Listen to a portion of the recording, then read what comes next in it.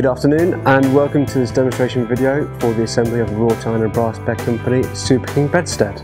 So firstly, I'm going to start by giving myself a lot of space in order to assemble the bed, because obviously the Super King being 6 foot by 6'6" is going to take up quite a large area. And then I'm going to progress with the first stage with attaching the side rails to the headboard. For the purpose of this demonstration, I've actually got somebody to help me and hold the headboard while I attach the side rails to the headboard. So if I pick this up, I will now start attaching the bedstead side rails.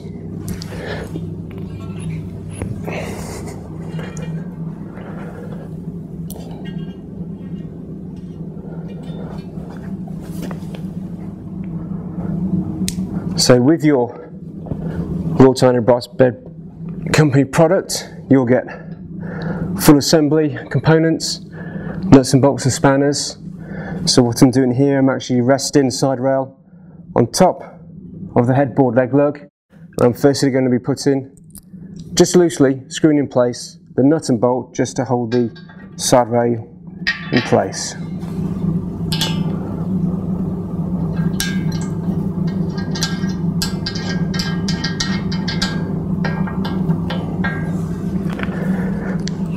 I'm going to duplicate that on the opposite side.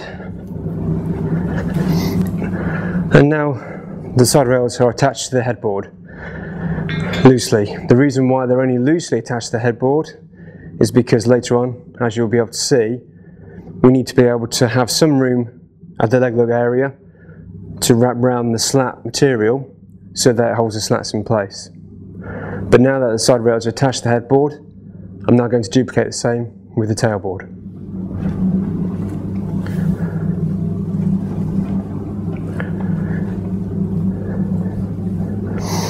Taking a nut and bolt.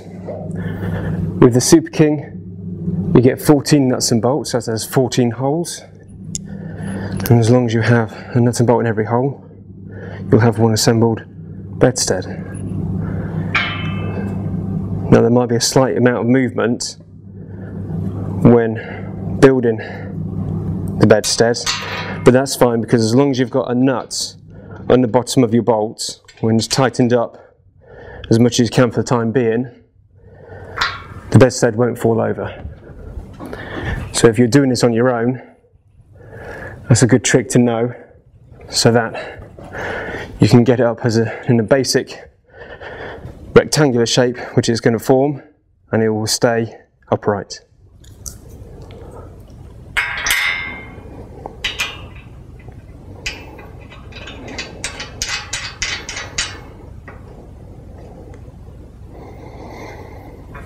Okay, so what I've done there is I've made just the outer circumference of the frame by using 4 nuts and bolts on the inside hole for the leg lug.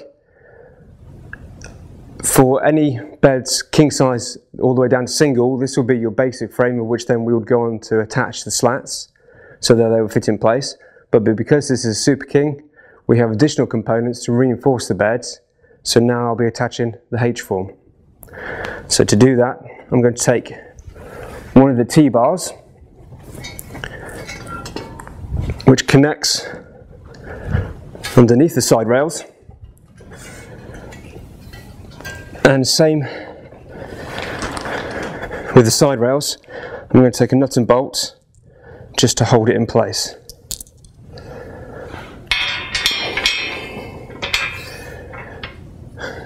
It's advisable to be careful at this stage. One, you don't trap your fingers, because these are being put underneath. And if you haven't got a firm grip, the T-bar will fall out of your hands.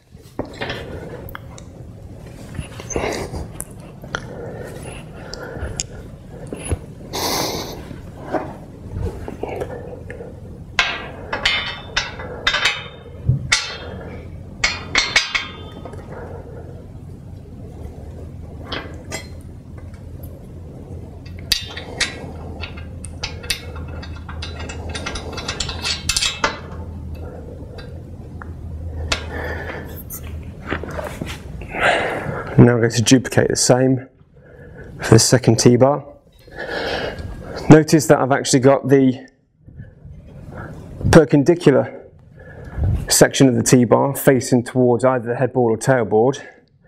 This is because we put a bracing bar in between these two T-bars to make the H-form, and these need to be pointing outwards. These perpendicular sections need to be pointing outwards in order for it to fit.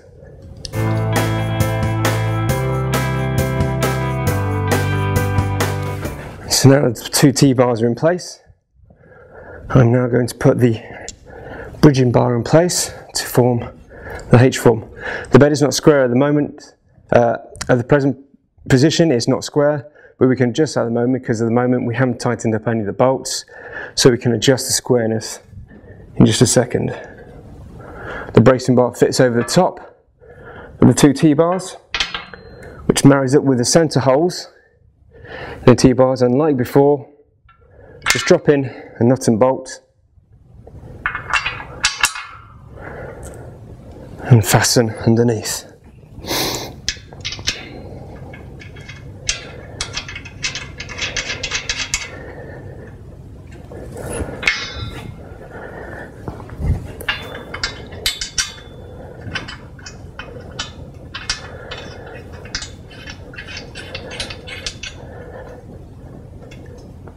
So at the present moment in time, all the nuts and bolts are loose, so if you wanted to, you can address the squareness of the bed.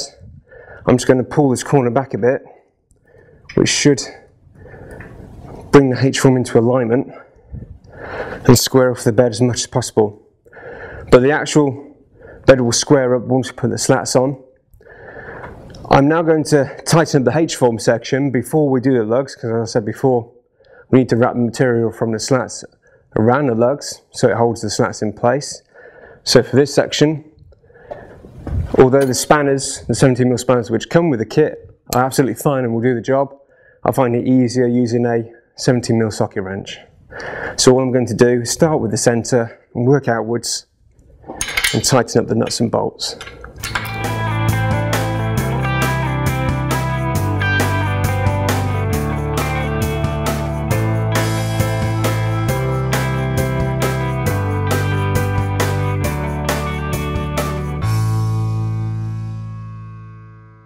We're now at the stage where the H-form is fastened in place onto the beds.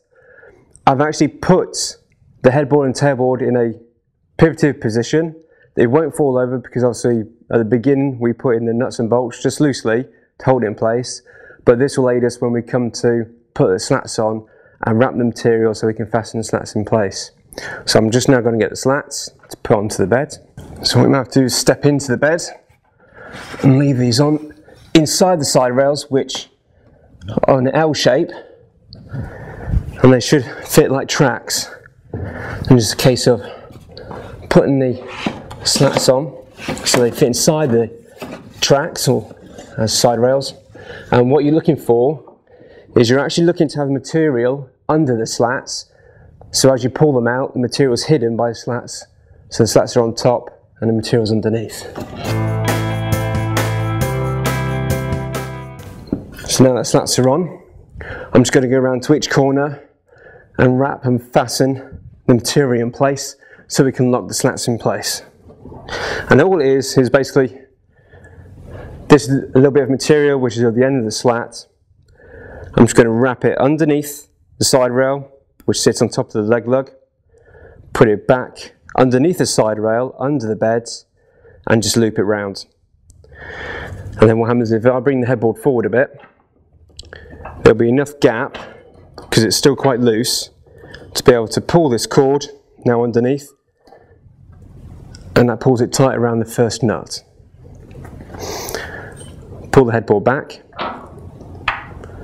Make sure to give yourself a bit of room when doing this in your bedroom, because you don't want to mark any walls with the headboard and tailboard rocking forward or backwards. I'm going to do the same on the opposite side.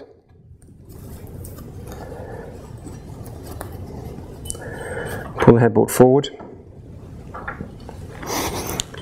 and here's the material again. Wrap round and underneath the side rail on top of the lug, around that first bolt. Just lift and pull, and it's through. The headboard now is ready to have the second bolt being put into the leg lug and the side rail and fastened in place. So I'm just going to do this first one up tight.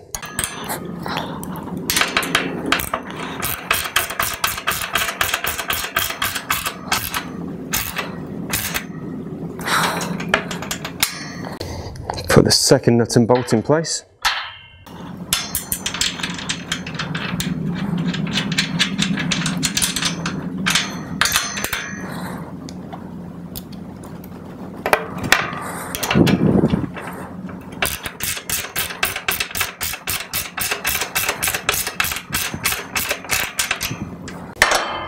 Give it a bit of a second twist to tighten it.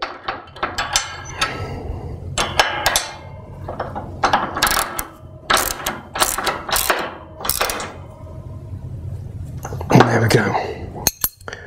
Now I'm going to duplicate the same on the opposite side.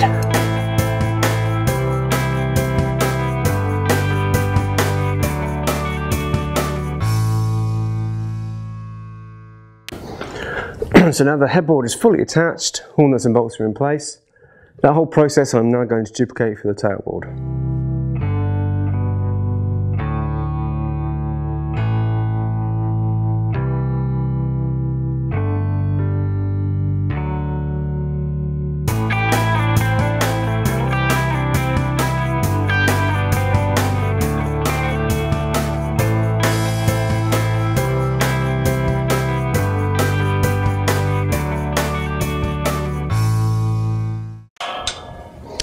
And that is the assembly of the Super King bed frame. So now that we have the assembled frame of the Super King bedstead, the final touches is to put the mattress on, if you've purchased a mattress, and put on the final touches, which have been the finials. Now, for the mattress, it is recommended that it's a two-man lift to get it into place, because obviously dealing with a Super King mattress, it's 6 foot by 6'6", so it's quite heavy, and depending on the build of the mattress, quite substantial in weight. But for this purposes, I've already got my mattress put next to my bedstead, so all I'm going to do is just lay the mattress on. So it goes between the headboard and the tailboard, and just slide it across. Like I say, if there was two of you, you could actually get something on the opposite side, and you can lift over the tailboard if you're limited space. But as we've got space here, it's literally just a case of laying it on the bed and pushing it into your position. Now I'm going to take the finials and they basically just screw in on the headboard and tailboard.